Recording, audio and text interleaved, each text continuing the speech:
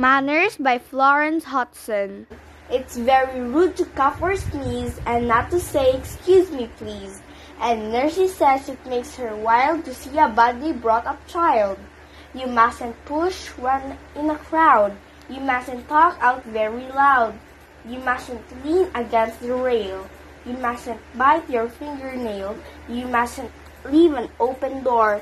You mustn't stomp upon the floor. And if they question you a lot, it's rude to answer what. And children, this is quite absurd. Must all be seen but never heard. It surely can be right. For you must speak to be polite. Thanks for watching!